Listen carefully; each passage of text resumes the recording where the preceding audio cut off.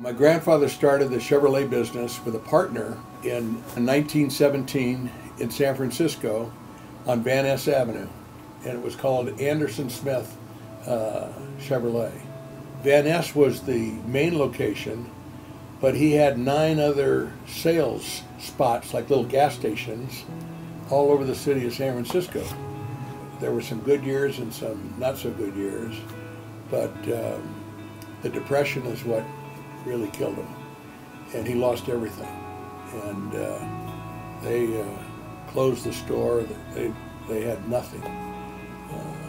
My grandfather and grandmother got in their car with my dad and my aunt, and they drove down to Southern California in a Rolls Royce. But they didn't have money to buy anything. They had to rent an apartment when they got down here. But a fellow by the name of Golden put him into business in Glendale in the Dodge Plymouth business.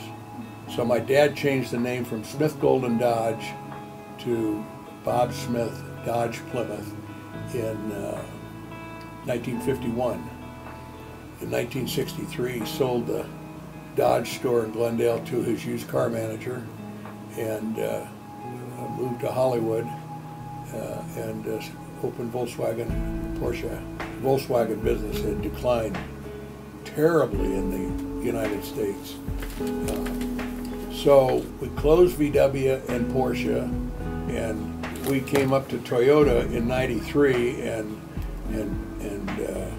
it was a struggle, really a struggle. We bought a dealership that we didn't realize was struggling as much as it was in the community. And I remember it like it was yesterday. I'm sitting in my office, and Peter calls and he says, "Dad, I'm ready to come to work.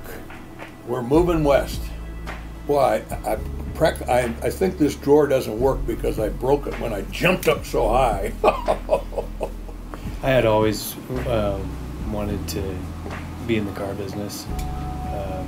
We had a lot of fun, and that was just a goal of mine, is I had to at least give it a try, and it was definitely something I had to do, and I wanted to do it early on.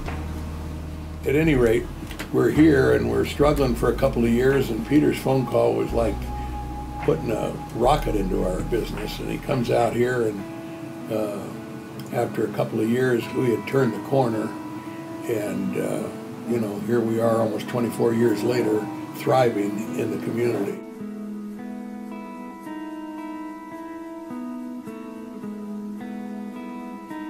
I think he knew we'd be here in 100 years celebrating, because my brother is still going strong out in Calabasas with BMW and Mini.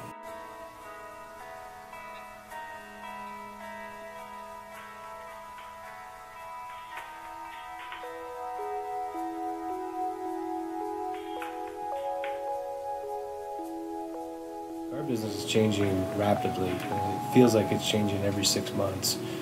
So hopefully we'll lay the groundwork so that it is here for another 100 years.